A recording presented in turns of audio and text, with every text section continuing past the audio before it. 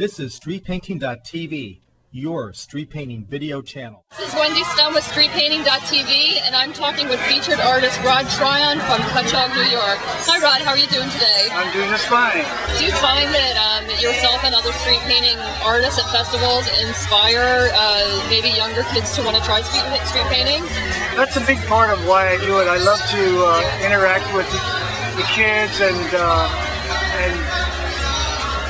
be a mentor to them and show them how it works, and it's great when they get really excited about it and want to try it.